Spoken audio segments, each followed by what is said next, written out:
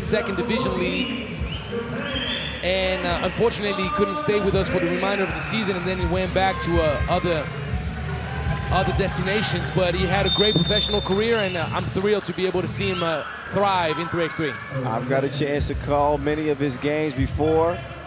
I enjoy watching him play. Ochai, the Olympian, tries to set up the pass, but didn't work out that particular possession.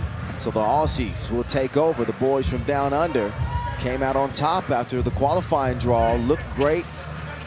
This is one of the teams that we were really impressed with. Probably the most impressive team in terms of, you know, their all-around depth and talent. Hickey put on a show in the qualifying draw. Blanchfield was incredible. O'Donnell was impressive. Was impressive as well. And Davey had his moments too.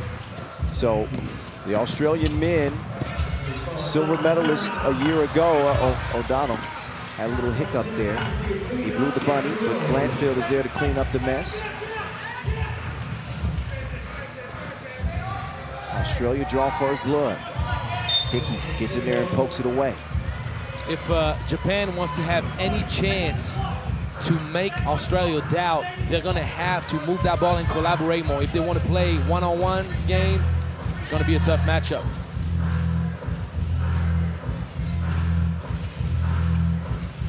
Now Suoka, who start the possession, is poked away.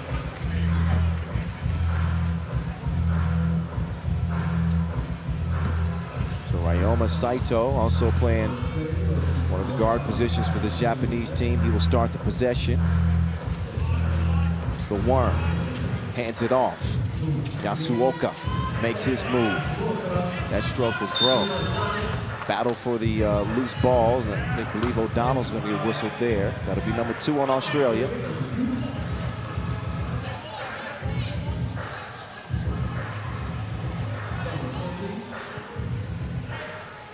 Kennedy comes around, gets it back.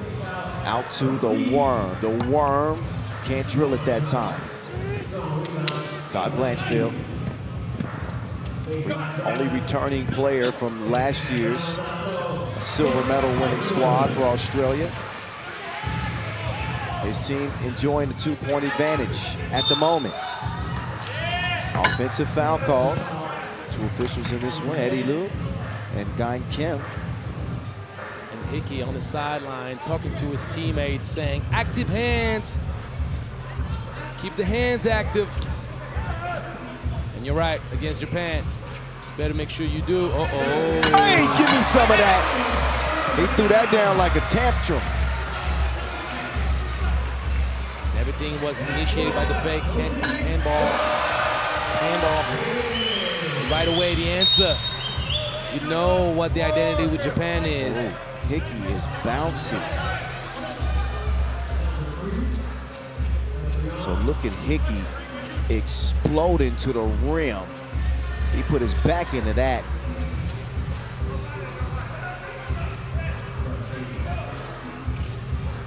(3-2). Oh, Hickey. He's a problem. He needs to watch out on that first step, though, because it looks like he could be called for travel before he starts the play. But then once he got the dribble set, then he's a menace. He's shifty, man. The hesitations, the change of pace. You love his footwork. Oh yeah. Well, he's athletic. He's shifty. It's hard to stay in front of him. He can score through contact, and he's got the green light. Thomas Kennedy's seen enough of it. He's seen enough. Davey does get it up. No, he didn't. Shot clock violation. So didn't get it up in time. TK. They'll start things off for the Japanese. Ochai from the elbow. Kennedy's down. Yasuoka will find him. Up fake, 2-ball corner. And Davey is whistled for the foul that'll put Thomas Kennedy on the line. The main thing about Thomas, Kyle, he can shoot it up, and he's tall. The main thing also, he has great footwork, and he can trigger very fast. He got quick trigger. He has great footwork to relocate and shift his body sideways to keep his feet behind the two-point land. Well, knock down the first of two. Again, foul beyond that two-point arc. So a couple of free throws for him.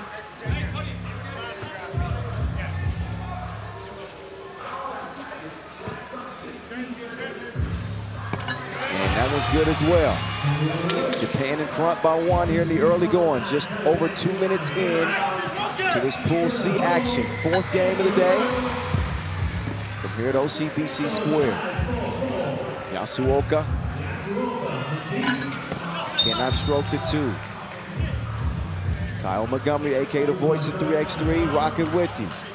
Not alone, Angelo Sagarakis, the Czar, alongside. Time flies when you're having fun. We've been having a lot of fun.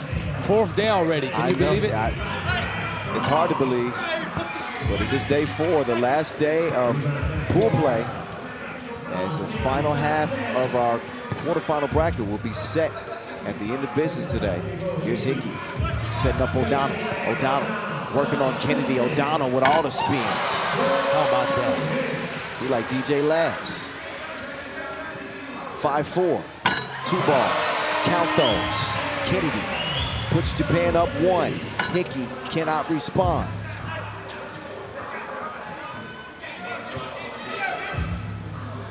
At the range, but no service. The 2 is missed. 6-5, it'll stay. Blanchfield setting up O'Donnell, the big fella. Getting the Wilson poked away. Yes, sir. Time for a TV timeout. 6:40 to play. Been a good one so far. And what I like about Team Japan is the fact that they're not looking at Australia like a matchup they're not supposed or capable of winning.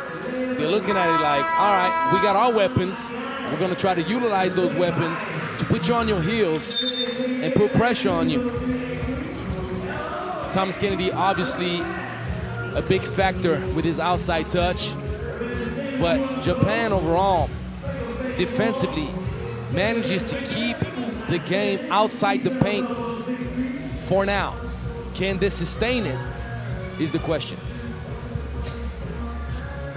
Well, with 6:35 and counting left, the story of this game is still being written as we speak. Got a whistle against Australia that evens the fouls, 4 apiece. Hickey will head to the bench.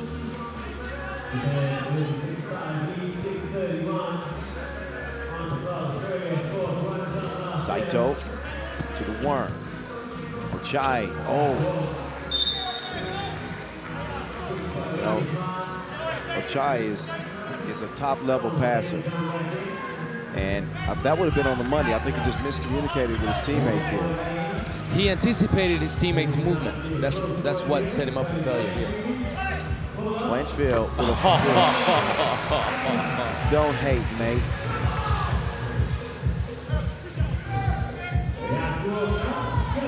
Long ball. That one halfway down and came out. But Blanchfield, we've been heaping praise on all of his teammates. Blanchfield, he might be the go-to guy. He's got Kennedy defending him now. So Hickey will try to exploit his matchup. Drops it off to Davey. Davey, in this case, having too much muscle is bad. When he's at the beach, it's all good. But on the layup attempt, not.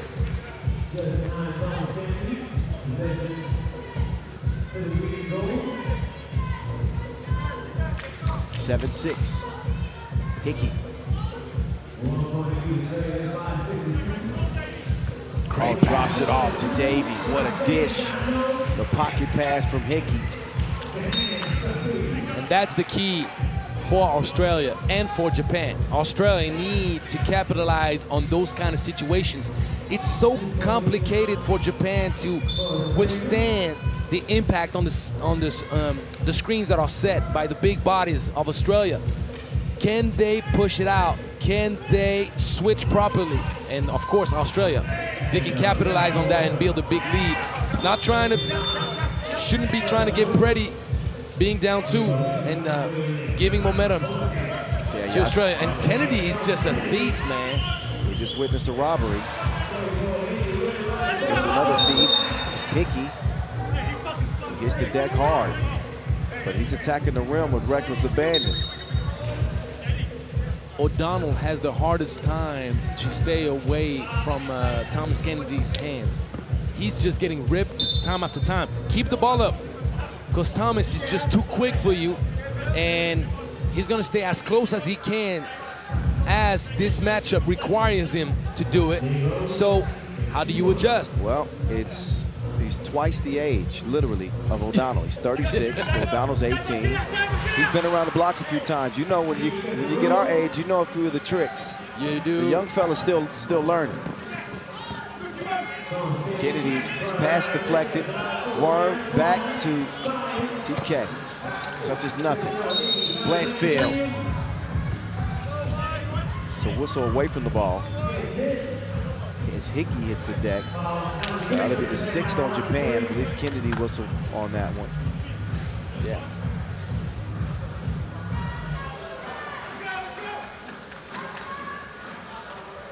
Kind of an inadvertent collision there. Still gets hit with the foul. Well, it wasn't voluntarily done, obviously, but with people with bodies dropping. Well, sometimes it's wrong place, wrong time. Right.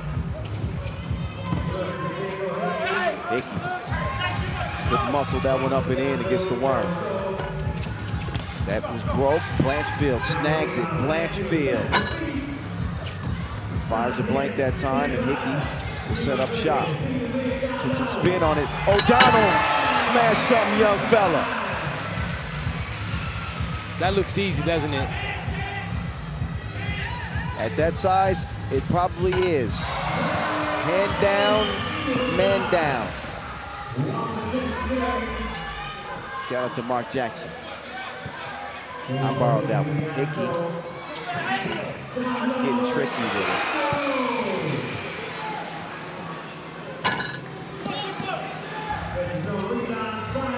Hey. Yasuoka starting to heat up now. He's starting to heat up like them leftovers. That's the problem with Japan. Whatever opponent may be facing them, whichever opponent may be facing them, you just can't take any play off. Any opportunity for them to take a shot, they'll take him. With the range on that ball, Blanchfield able to try it in from close range. O'Donnell, nice move for the big fella. He's crafty, he's skilled. And that touch is soft as linens. And he can finish with either hand. 12-10, Saito up top. Wait a minute, whistle. An offensive foul? TV timeout. Oh. It was a travel call. Travel call, okay. On Saito. Uh-oh, emoji cam. We got Noah on the emoji cam. Noah Lazarus. 3x3, the high. Get some well-deserved camera time. Hey, speaking of camera time, are they ever going to show us? They hear us all the time, but nobody. Look, the people at home, they want to see some faces to go with the sounds they hear. I think you got to talk to the boss. Right. His name is Bogdan. All right. Well, maybe they'll show us eventually. We got to get on the flex cam again. You're ready for today, huh? You did some push-ups last night? Yeah, I did. I saw it yesterday. I was embarrassed, so I just pumped it up this morning. Well, I'm wearing a shirt that's closer to the body today. Another whistle. So 15 foul against Australia.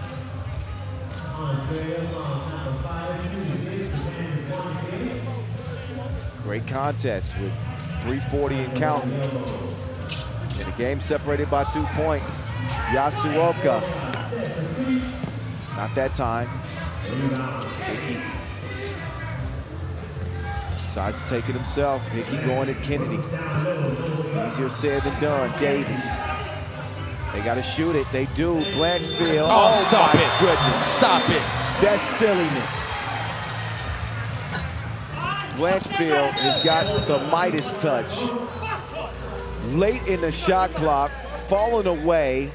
Look at this. You can't explain crazy shots like this. Well, you can. He's just towering over his opponent, and he has the sweetest touch. So once you have the shooting form and you master your craft, even if your hips are twisted, you can still make sure that you launch it straight. Long two. Too long. Yasuoka saves it. Worm will get it cleared up top with Kennedy. No hesitation. He can put Hickey on his bucket list. Two-piece. Now it's Hickey. He just finishes with the layup that time.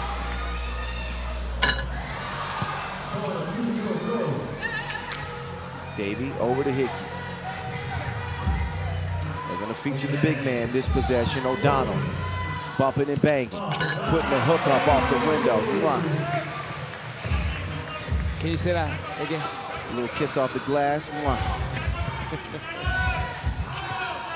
He's kissing the game goodbye right now. O'Donnell propelling along with Blanchfield, Australia, to a potential critical win in pool play against Japan. Still 2 minutes to play in a 4-point game. As you know, we say it all the time and we'll repeat it. One win, 1 foot in. One loss, 1 foot out. That's the first time I've ever heard that. Well, I say it all the time. But it's pretty accurate, wouldn't you think? No, it's true. I like it. It's one of the things I'm going to write down and claim as my own.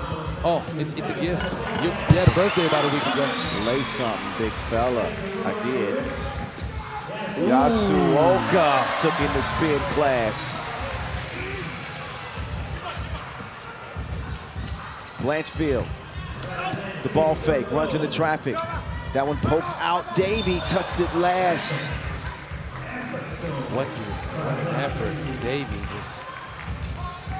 And look at Yasuoka hitting with the hee-hee. Mike Jack spin move. Finish it with the left hand. It's 1:31 left in this game. A 17-13 advantage for the Aussies. A team that owned the longest win streak in Asia Cup history at 24 consecutive games before losing in the gold medal game a year ago. They were en route to potentially what would have been their 4th straight gold. I'm just giving you the history. And you have to give props to Mongolia for an amazing finish to upset the Australian favorite.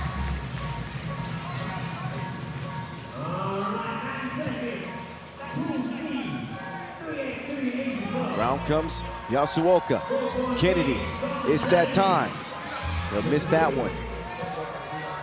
Japan need a bucket, not necessarily a 2. But if it's wide open, they double dared him. Triple dared him. And Yasuoka doesn't hit it. Now it's Hickey's turn. All by himself. Hitting 2. That man clutched like a 6-speed. And it's 19-13.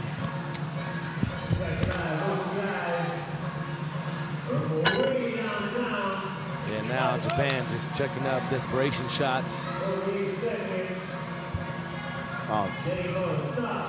Gonna give Hickey another look, but this one looks like it's in the bag for Australia. What a contest there from Hickey. 35 seconds left, 6-point lead for Australia. Here's Blanchfield, gives it over to Hickey. Why not? Putting the finishing touches on a beautiful, beautiful performance. Team Australia.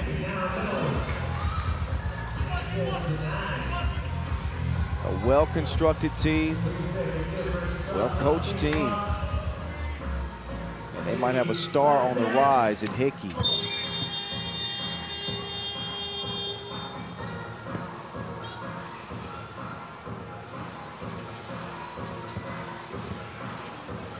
Is that a technical call on Hickey for flopping? Yeah. I mean,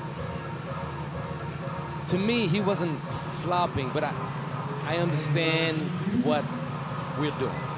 So you don't want to encourage guys falling down, but I think it's what I call a safety fall, because there was some body contact, even though probably Hickey was the initiator of that contact.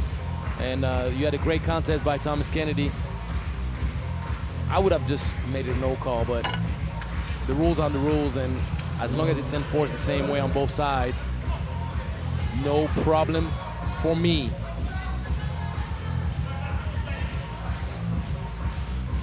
So the final couple of seconds will tick off. Ochai at the horn. So Japan can only muster 13 points against an Australian team. This is dangerous as a quartet of rattlesnakes. The boys from down under represent 20-13 in Pool C action. We'll turn it over to the ladies next as Thailand and Iran